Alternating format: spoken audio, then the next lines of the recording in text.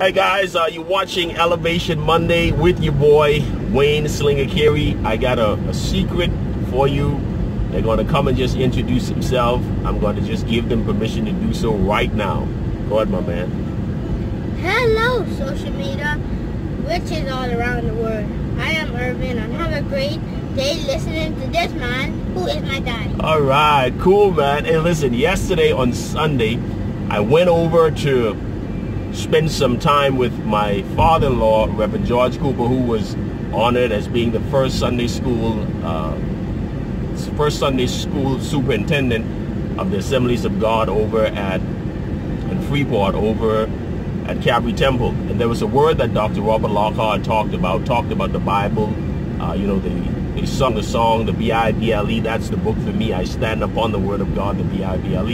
And then he talked about how the Bible is an optimistic book. And when you talk about the Bible being an optimistic book, you can think about persons who were, so to speak, they were not heroes to their families, but at the end of the story, they were heroes. That's the optimistic book right there.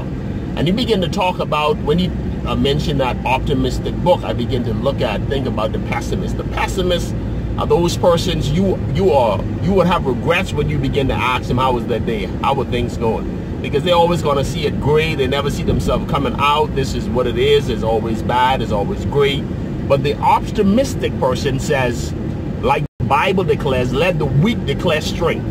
That optimistic person would continuously declaring strength, even though they may feel weak, even though the present situation may not be the way they want it to be, but they are speaking positive and doing the positive things. So they'll let the weak declare strength. Let the poor declare rich. That's a person who's optimistic, who understands this is what it says. And like David, and I'll leave you with this, David says something like, I was young, now I am old. I have never ever seen the righteous forsaken, nor their seed begging bread. That simply means, guess what?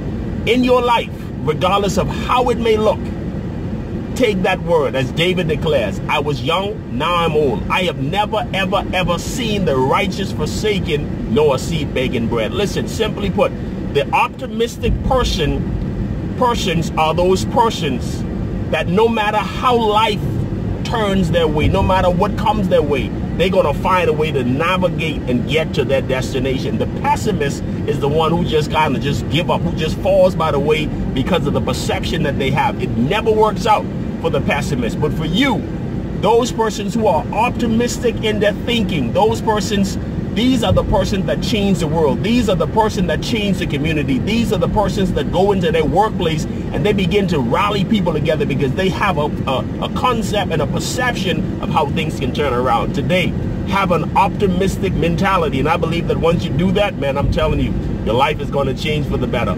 On behalf of my little man, Irvin Wayne Roland Carey, this is your boy, Wayne Slinger Carey. I'll see you right here next week on Elevation Monday. Peace. Have a great one, guys.